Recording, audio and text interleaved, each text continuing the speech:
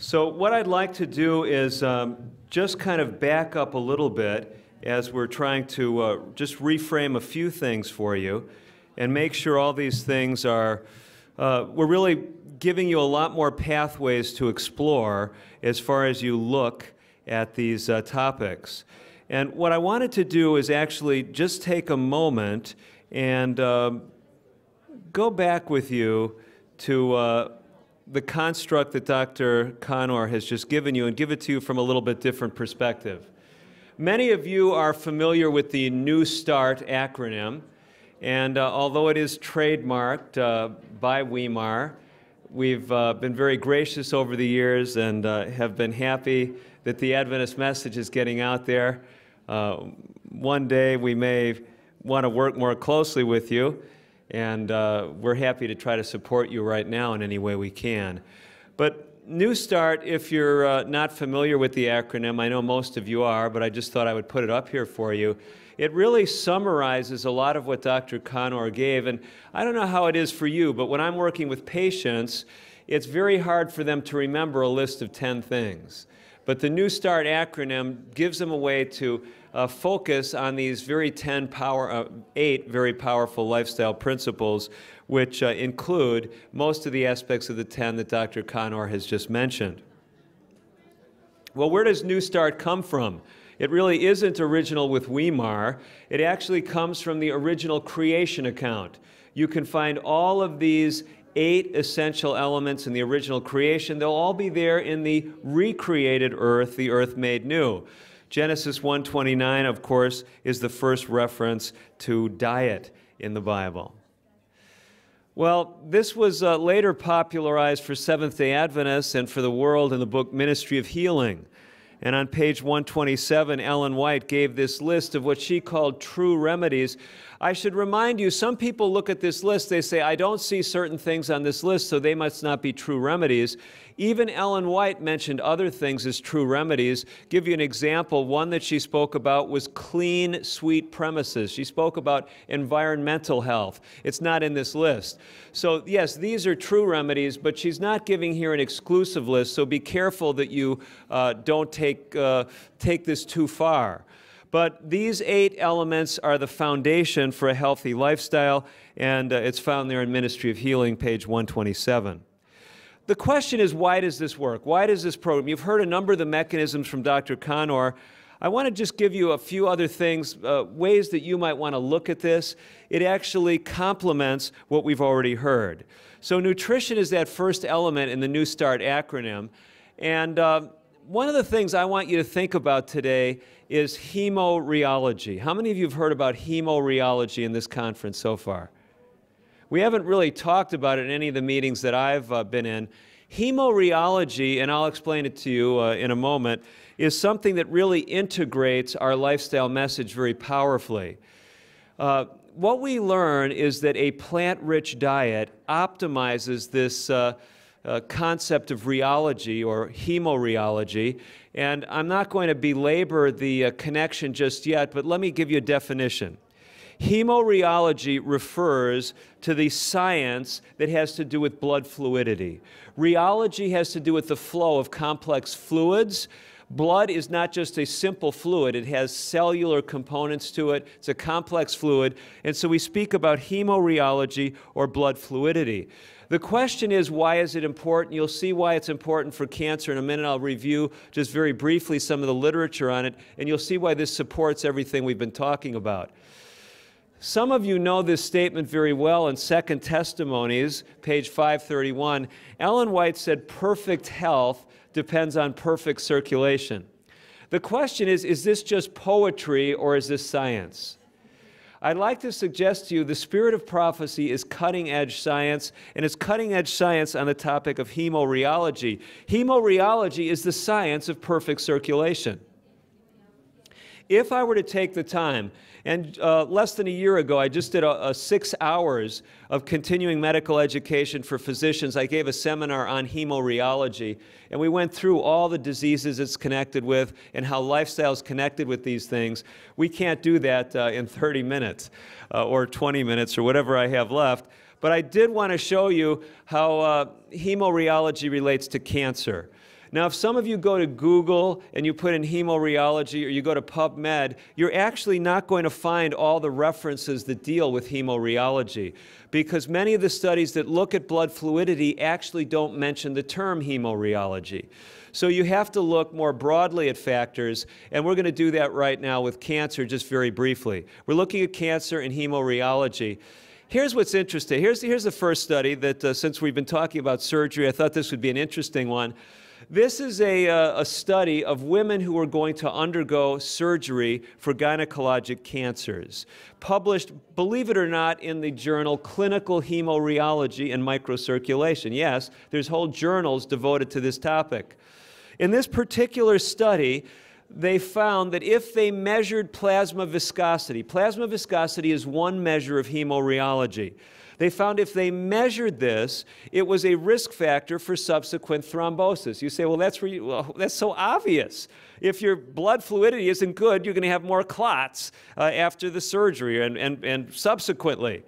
But they also found it was a marker for survival. Blood fluidity actually was correlated with survival. You say, well, why would this be? Yes, it was a significant predictor of longevity in these women who underwent ovarian cancer surgery. Well, it's interesting what the researchers speculated as far as the mechanism for this connection. They put it this way: in gynecologic cancer patients, the combination of an increase in red blood cell aggregation, that's the tendency of red blood cells to stick together, and plasma viscosity. These are two factors that affect hemorrheology. So they're saying bad hemorrheology impairs blood flow properties and may induce hypoxia. It may cause low oxygen levels in the tissue, and this is going to favor microclots, thrombosis, that then would set the stage for metastasis. You say, well, this sounds very speculative. Well, it sounds very speculative if you don't understand the science, because there's a lot now that's been published about how our blood fluidity and things like our platelet stickiness is a risk factor actually for cancer and for cancer metastasis. It's a fascinating line of study, and it dovetails with what Dr. Kanor was talking about. Although we didn't mention hemorrheology, he was giving you a program for optimal blood fluidity that can be used both as a cancer preventive and as a cancer treatment strategy. So if some of you want this presentation, I'm happy to make it available, and I probably should have put my email address up there for you. Maybe I'll do that before we finish. But anyway, whether you have a flash drive with you today or not, I'm making that available for you because we're going through this quite quickly. I realize that. Here's the point I want to make. What researchers are showing us, and they've been showing us for years, going back into the 80s and then more recent data, they're saying that there's evidence that tumor cells interact with the clotting cells in the body, if you will, and it can increase the risk of problems with metastasis and poor outcomes for cancer. This is a review published a few years ago on this subject. Listen to the title. The title is Platelets Linking Hemostasis and Cancer.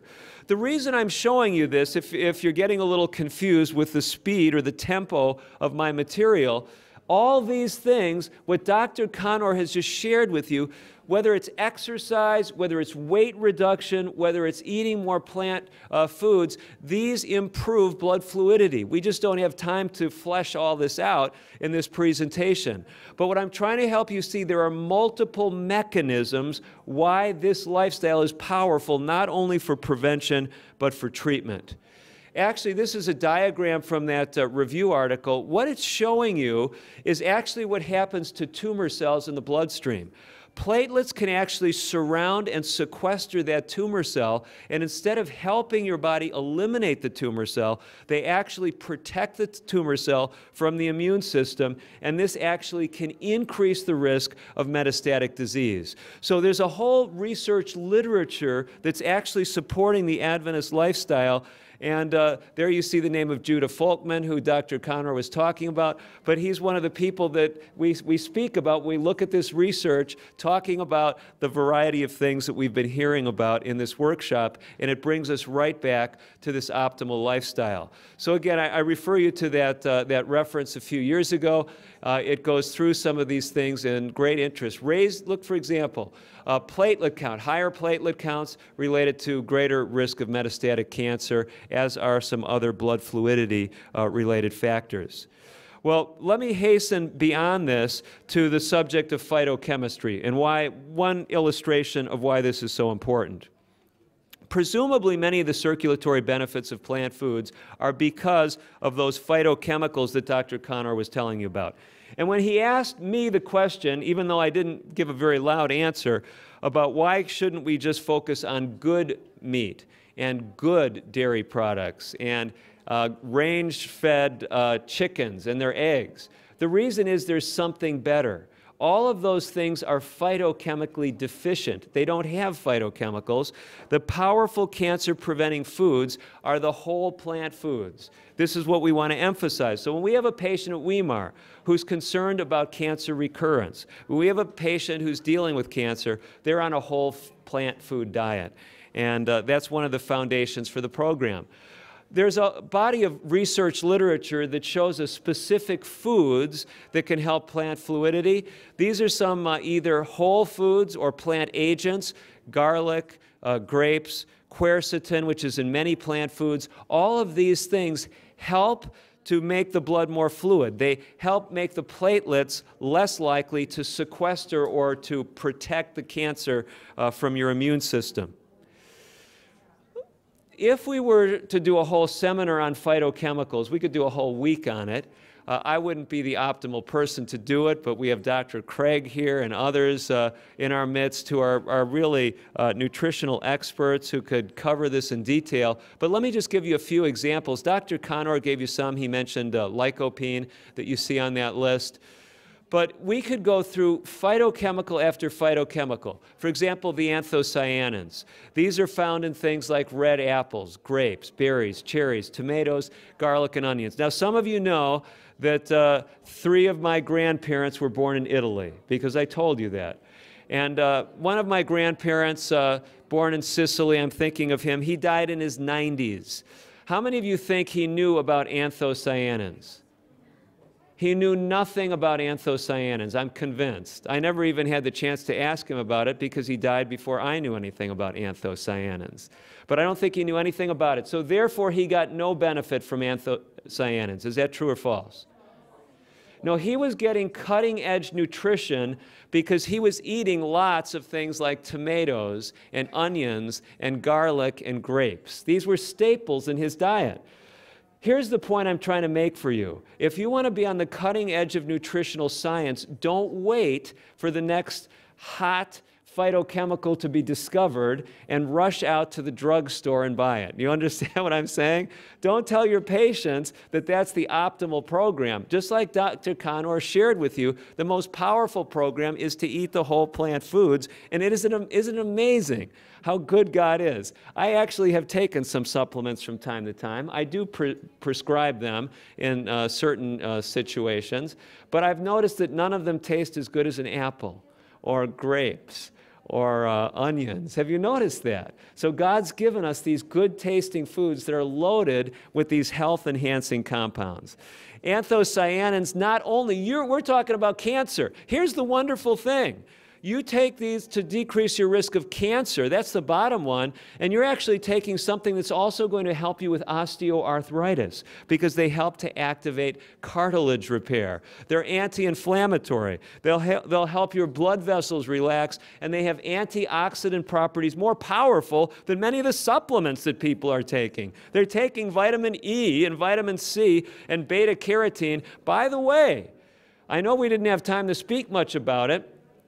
Let me share this study with you just very briefly because we've alluded to it a number of times in this seminar. Are you aware that if you look at smokers, epidemiologically, if you look at smokers and you measure the beta-carotene levels in their blood, you'll find that those with higher beta-carotene levels have less lung cancer. Have you heard about this? This has been known for years. So they did a study. And what they did is they did a randomized controlled trial, and they gave smokers beta-carotene supplements to see if it would decrease the risk of lung cancer. What do you think happened? Yeah, some of you know the research. It increased the risk of cancer. You say, well, how could that be? How could, when you look at the free-living people, if their beta-carotene levels are high, they have low rates of lung cancer? But then you give them beta-carotene, raise their beta-carotene level, and their lung cancer risk goes up. What's going on? The best explanation is beta-carotene is just one of a whole family of retinoids.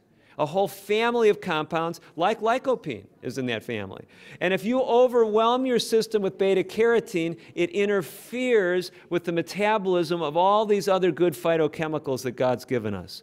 So be very careful. The national and international recommendations are very clear. You shouldn't be taking vitamin supplements to try to prevent cancer.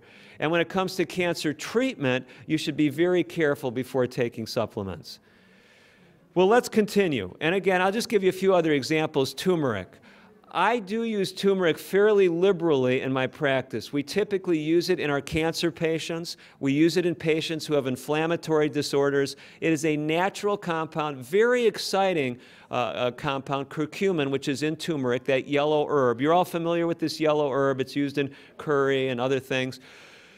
Turmeric is not only cancer preventive, but it's been shown to be anti-inflammatory. It has effects on suppressing platelet activity. And what's very exciting is it actually has heavy metal chelating properties.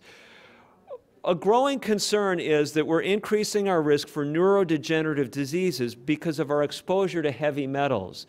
There's some natural compounds like curcumin that seem to be able to bind heavy metals and decrease heavy metal burden in the body. So turmeric is something I really endorse. By the way, if you ate lunch here today, I think there was turmeric in the chickpea or garbanzo dish. So some of you, if you're already feeling your mind is clearer, probably not from that, but at least you can make the connection a little more vividly. Ferulic acid. Again, you see anti-cancer, but I want you to notice as we go through this list, none of these things are just cancer protective. They have a broad range of protective effects. Let me tell you why I'm sharing this with you. Because doing research like this, some of you might know a little bit about my background, but I've done a variety of things over the years. Although I've done probably more clinical medicine than anything. I've done writing, I've done medical editing. There was a period in my time where I was running a consulting business. One of the clients that I had wanted me to research phytochemicals for a book that they were writing. And as I'm doing all this research, at this time I am a vegan, and I'm reading through all this, and I'm going through this research, and I'm reading what God has put in these whole plant foods. Now, I've got to be honest with you. Even at that time, this was, I don't know, probably 10 or 12 years ago, remember, I told you about my background, my European roots. Where were 3 of my grandparents born? Do any of you remember? They were born in Italy. Now, how many of you know something about pasta? Any of you know anything about pasta? What is it usually made with? Yeah, it's made with gluten. It's made with white flour. And so even though I was a vegan, I was still eating white pasta. And I'm doing this research, and I'm saying, you know, there's only so much room in my stomach. By the way, you shouldn't try to fill your stomach when you eat. This is not optimal. But there's only so much you can eat in your stomach, and I start to think, well, why would I want to eat anything less than the best foods? And what happened is I started to develop a distaste, just mentally, first of all, for that white pasta. Now, if it's all that's available, it's what I'll have. But at home, it's whole grain pasta. At first, did I like it as well as the white? What do you think? No, but I started eating it, and you know what happened? I developed an enjoyment for it. Let me tell you something very important, because we often don't talk about this. But are you aware that God has created you and every person you work with the capacity to develop new enjoyments? Are you aware of this? You can develop new enjoyments. You can develop an enjoyment for the lower salt eating. You can get away from those salt-cured foods that Dr. Kanor was telling you increases your risk of stomach cancer. You can develop a taste. Instead of having those highly refined desserts, you can have healthy desserts that are made from whole foods. Don't use things that have lots of refined sugars. They say, Dr. DeRose, this is very bad news that you're giving us. No, I'm just trying to tell you what the Lord did in my own life. I wasn't raised a Seventh-day Adventist. I didn't know this stuff. But even after I knew it, I wasn't applying it all. And so as you look at evidence like this, what God was speaking to me about, did you catch it, was something better. It's not that you're evil if you had white pasta. I think I had some today. That's what they were serving, and I had some in one of the dishes. It's not, you're going to go to your potluck and you're going to throw out anything that has no whole grain food and tell the church member never to come back again. No, this isn't the message. But the message is God has loaded these foods with protective benefits, and if we emphasize these whole foods, we are going to get powerful anti-cancer benefits. So we could take lots of time and speak about this, but if you're interested, like I said, I can give you more information. It's not just phytochemicals, it's things like nitrates that we used to think were only bad. There's actually good properties from these compounds in plants that help with blood fluidity. So the bottom line, through multiple mechanisms, these whole foods are helping us to turn back the clock on cancer. Dr. Kanor mentioned the beneficial fats and the harmful fats. I want to remind you about something. And this is, I find, even many Seventh-day Adventists don't realize this. And this is simply this. Omega-3 fats. Most people think they're fish fats, right? How many of you are aware that fish do not make omega-3 fat? Omega-3 fat is only made from plants. So fish that are high in omega-3 fat content are only high in it because they've been eating plants or phytoplankton or things that in the sea or in the waters that are rich in omega-3 fats. So many of us today recommend not that we eat fish to get our omega-3 sources, because fish throughout the world, even if you seem to get them from pristine sources, are some of the most contaminated, in fact, some would say the most single category of contaminated foods in our diet. This is definitely true in America and in many places throughout the world. And I'll tell you, it's very deceptive. I can't take time to give you all the details on this, but some of you know I host a weekly radio show. One of the guests on my radio show, try to give you this very briefly, he actually researched fish that were being caught in 2 different waters in the United States.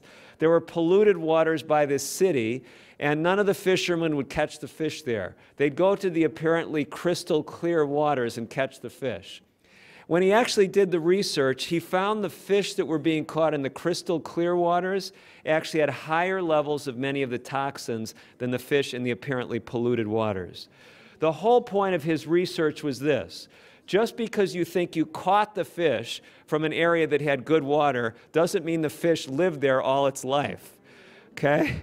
And so fish have the highest source of mercury in most diets. In the American diet, for sure, I'm sure it's probably true here in Europe, is fish. So I'm not telling you there's nothing good in fish. I'm just saying, why don't we get it firsthand from omega-3 plant sources? That's what we recommend at Weimar rather than eating fish. And if you still love to eat the fish and you're eating, I will still eat at your table. If you give me a choice, I'll pass by the fish, but I would still think of you as my brother or sister. Really, God works with us, really, in a continuum. We don't all change overnight. And so we want to be careful that as we learn these things, we don't leave with a motivation to judge other people, but to help them. And I will tell you, I'll go a step further.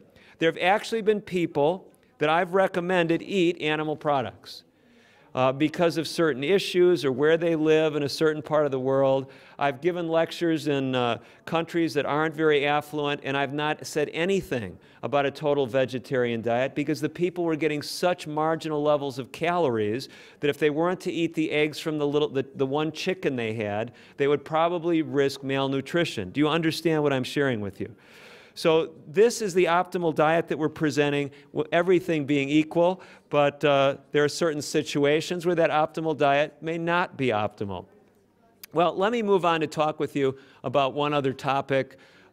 This is just a slide here from I believe this is from the Adventist health study data.